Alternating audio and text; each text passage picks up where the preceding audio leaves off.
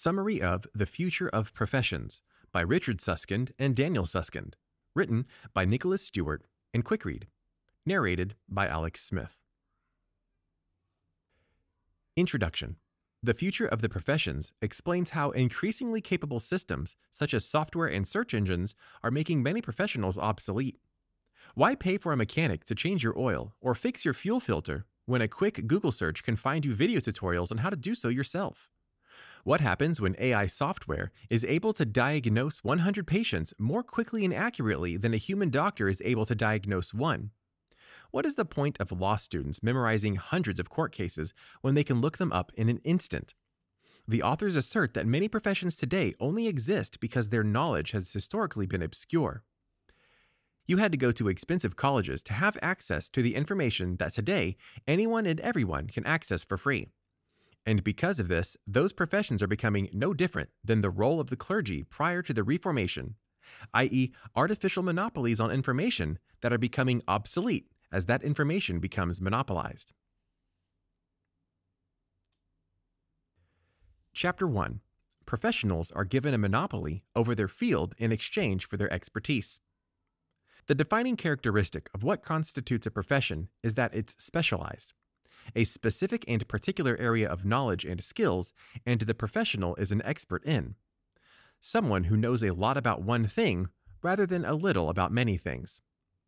The authors distinguish a profession from an occupation as having four characteristics. They have specialist knowledge, their admission depends on credentials, their activities are regulated, they are bound by a common set of values. Whether we realize it or not, we are all part of a social pact in regards to professions. We agree that a professional has a monopoly in their field. For instance, only a doctor can legally practice medicine. Only a licensed electrician can wire your house, and so on. This pact also allows that profession to regulate who can enter into it. To become a doctor, you must go to med school. You must complete a residency, as well as other credentials that are governed by the American Medical Association. In doing this, we allow professionals a great deal of autonomy in controlling how the market for their skills is run. And in return, we expect expertise and consistent quality. That's the exchange. The author refers to this as the grand bargain. As the author puts it, quote, an acknowledgement of and return for their expertise, experience, and judgment, which they are expected to apply in delivering affordable, accessible, up-to-date, reassuring, and reliable services, and on the understanding that they will curate and update their knowledge and methods, train their members, set and enforce standards for their quality of their work, and that they will only admit appropriately qualified individuals into their ranks, and that they will always act honestly in good faith, putting the interests of clients ahead of their own, we, society, place our trust in the professions in granting them a fair wage by conferring upon them independence, autonomy, rights of self-determination, and by according them respect and status." Close quote. But they assert that this might not be quite as fair an exchange as it's made out to be, that modern technology is making that model obsolete, and that perhaps many professions are trying to resist change in an effort to maintain their monopoly and the benefits that come with it. Further, there are moral questions to consider. Who has the right to knowledge? When machines can do jobs better than humans, who should benefit from that automation? What do we do with the people made unemployable due to automation? When are specialized professions more of a hindrance than an aid? Chapter 2. Knowledge is now easily accessible. Professions, like all institutions, are reluctant to change. It is in the nature of an institution to place self-preservation as its foremost goal, and any changes threatening that status quo are going to be resisted. Because of this, professions are often inflexible and incapable of properly evolving to fit consumer needs. The use of professional services, for instance, are readily accessible in a good economy. But in a situation like that of the US, wherein wages have been stagnant for 40 years, many professions are out of reach for the average consumer. When most people need their taxes done, they can't afford a CPA or a lawyer for legal advice, and so on. But rather than embrace the fact that information on these subjects that was once exclusively held by expensive universities is now readily available online, many professionals are resistant. This is only going to hasten their demise, rather than delay it. This, in turn, leads to a breakdown of trust between consumers and these institutions.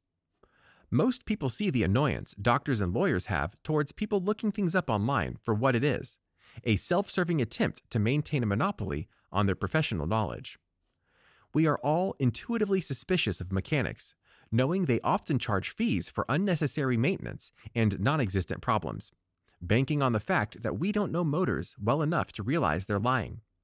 But increasingly, this attitude is shifting towards more prestigious professions as well, and the refrain, "I went to college for this," is becoming increasingly disregarded. The authors argue that the role of traditional institutions of learning are changing, stating, quote, "In all of these illustrations, the historical monopoly of traditional teachers, tutors, and lecturers is challenged. There is less need for the sage on the stage, and more of a job for the guide on the side. There are new roles and new disciplines, like education software designers, content curators, and data scientists." Close quote. Chapter 3. Technology will lead to automation and innovation. An increasingly common service being offered by doctors and therapists are appointments via video call. High-speed internet and high-definition webcams and microphones really do beg the question about what the difference is between talking to a therapist online or in person. Teleconferencing also allows doctors to get consults from other doctors no matter where they are in the world. Other forms of automation, especially in regard to record keeping and billing and so on, make the roles of professionals more efficient and productive by reducing the amount of menial labor needed. Technology can also be used to make patient records, medical protocols, and so on standardized across the industry, leading to more consistent patient outcomes. The use of technology is also causing the definition of a good doctor to change. Several hundred new medical studies are published every minute. It is literally impossible for any doctor to keep up to date on medical developments. So while in the past, being a good doctor meant having an extensive reserve of medical information memorized, today it means being good at looking things up. Older doctors that don't evolve with this trend will be working with outdated information. Half of U.S. doctors use the app known as Hippocrates, a digital drug reference resource that computerizes the task of finding out how different drugs interact. This task was once a time-consuming, often inconclusive piece of excavation from a 2,500-page drug reference manual known as the Physician's Desk Reference. However, this same technology is threatening these professions. The same information doctors look up can be accessed by anyone with a computer. The complexities of the tax code can be navigated by consumers using tax software, and online education tools can be used to gain a whole variety of skills one previously had to pay someone else to perform. Chapter 4. Accountants are being hit hard by tax software. The United States tax codes are notoriously convoluted and complicated, and the U.S. is unique among other developed nations in that here citizens have to file individual tax returns, rather than a simplified tax code, which the work is all done by the government and taken out of your paycheck. The upside to this system is that a complex system of deductions allows for middle-class families to reduce their tax burden based on any number of things, such as the number of children. The downside is that it's so complex no layman could do this all on their own. Enter the accountant, a professional whose job it is to file your taxes for you. But even for the accountant, the task is absurdly daunting, which is why software systems have been created and continue to be developed to help automate and streamline this task. However, software also allows consumers to bypass the accountant altogether. Whether for filing taxes or keeping track of costs and revenues, software can automate the accounting process, making the accountant entirely redundant. Software exists that can automatically alter accounts to reduce the tax burden, can keep track of what states and cities are the most beneficial for companies to be based out of, and can keep real-time track of how much tax a company will need to pay in the future. It's not hard to envision a very near future in which the tax accountant no longer exists. As the authors put it, quote, "Increasingly capable machines, operating on their own or with non-specialist users, will take on many of the tasks that have been the historic preserve of the professions. This will lead eventually to a dismantling of the traditional professions." Close quote. Chapter 5. Surprising numbers of professions will become automated. Increasingly capable machines, operating by their own or with non-specialist users, will take on many of the tasks that have been the historic preserve of the professions. This will lead eventually to a dismantling of the traditional professions. The authors argue that the process by which professions will disappear will be as follows.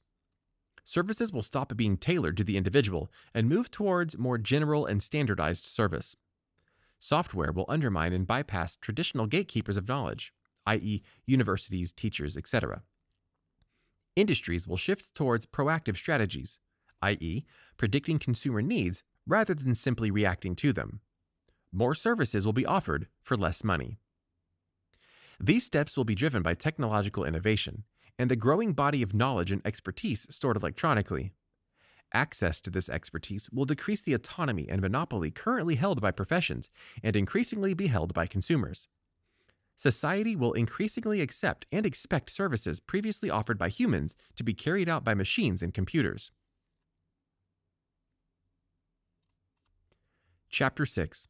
The value of knowledge increases as it spreads. Quote, "In all these illustrations, the historical monopoly of traditional teachers, tutors, and lecturers is challenged. There is less need for the sage on the stage and more of a job for the guide on the side. There are new roles and new disciplines, like education software designers, content curators, and data scientists." Close quote.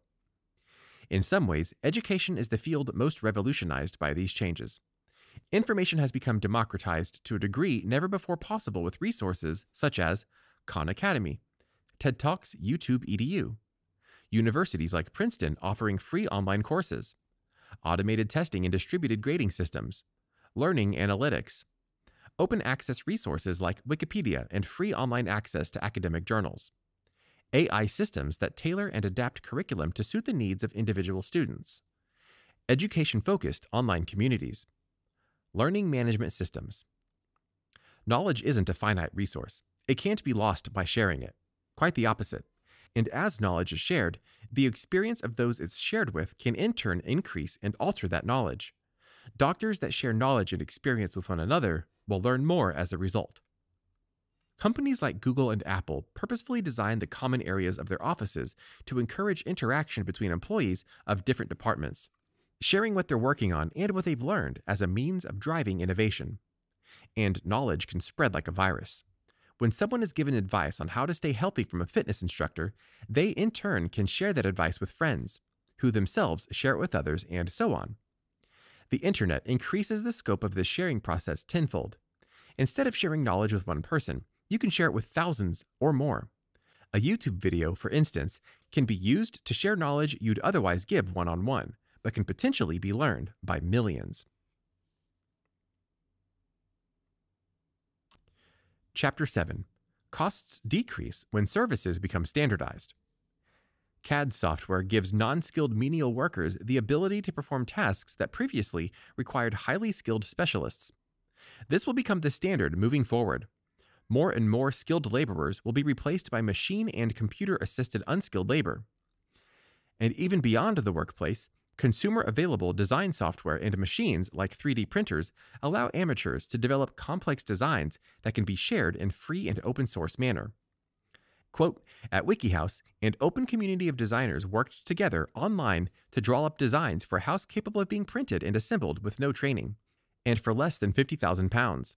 An early version, WikiHouse 4.0, was built in London during September 2014 and assembled in 8 days by 8 volunteers." Close quote.